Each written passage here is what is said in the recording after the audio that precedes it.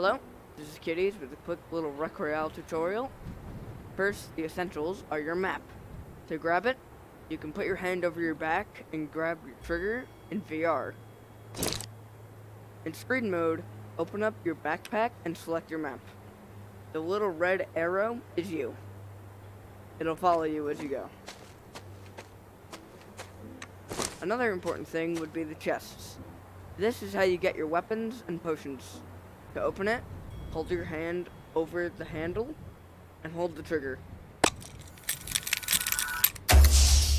Here I have gotten a paint auto gun. Paint weapons do not need to be reloaded. This is auto ammo. Make sure to memorize the ammo types once you're familiar with them. That way, when you're playing the squads mode, you can communicate with your teammates on what you need. In Royale, to get down from the gondola with all the other players, you must use a glider. These doors will open at a certain point when the music is in the middle of playing. Next most important thing are potions. Here we have a health potion. You don't need to put it to your mouth, you can actually just hold it over your head. By drinking a green one with a plus on it, you will gain health back, and if you drink one with a shield on it that's blue, you will gain shield. There are different rarities deciding how much you get. To tell a weapon's rarity, when you drop it, there'll be a little ring. Most weapons are colored with its rarity color. The rarest is yellow, while the least rare is gray. It goes from gray to green to blue to purple and finally to yellow. Some weapons, like the bow and arrow, only have 3 rarities when the highest is the blue. Each type of weapon has its own class. These are both shotguns. The paintball one does not need to be reloaded, while the laser one does after every 3 shots. Just know that they use the same type of ammo, so if you have 2 of them, I would recommend only having 1. Quick tip, always prioritize shield over health, as shield overlaps your health. Although it still may be handy to have a health potion when the swarm comes. The swarm will appear on your map as a little circle. When it closes in, if you're in that area, you will start to take damage until we're eventually eliminated, so try and stay inside the circle. Some weapons, example, the flintlock and the bow and arrow, have their own ammo, which means that whenever you pick up a new weapon, it will have full ammo. But this also means that if you have more of that weapon, whenever you use one of them, you will not lose ammo on the other. If you play in teleport, you are easily predictable when you spam your teleport. This is due to you having a delay, and others can see your line arc. So make sure to memorize the delay. It is roughly 1.5 seconds.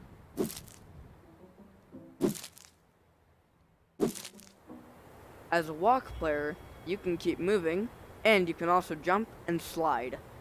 Many people might not find sliding very useful, but it allows you, if you time it correctly and move at the same time, you can sprint and slide at the same time, effectively allowing you to sprint while firing, while moving backwards. This can be useful if you're trying to shoot a target while running away. One important thing that some players don't understand is that grenades and laser launchers can hurt you, even if it's from yourself. To compensate for map size, some weapons, like the paint weapons, shoot much farther than their respective game modes. It goes much, much farther, unlike normal paintball, where normally there I'd be aiming about up here. Sometimes, due to unforeseen circumstances, you might find yourself under the map. If so, look at your map and head to this location at Bucket Lake.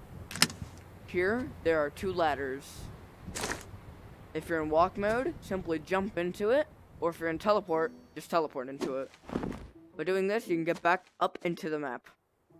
If you do not want to do that, you can always head to your dorm room, the rec center, or any other room to simply leave the game. Similar to laser tag, in Royale, if you have 2 weapons and you fire one, you cannot dual wield. You can also run out of ammo. Be cautious of that. If you're using a laser gun and you keep pressing the trigger and nothing's happening, it may give you a message saying reload your weapon. Then you need to pull back the highlighted green slot of your weapon. That will reload it. As the poster says, when someone is down within the squads mode, grab their hand and hold to revive.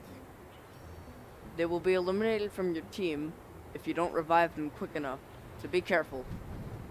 When playing in the squads mode, which is also similar to laser tag, you can have little radios that you can speak with your teammates with. If I am at this area, and my teammates over here, normally we would not be able to hear each other, but using the radios, we can. Use this to coordinate with your team where you are. I would also recommend memorizing these coordinates. They can be very useful to help coordinate where you are instead of saying these names. Be on the lookout to hear other players too, which can help give away their position. Well, that's about all for this tutorial. Hope this helps.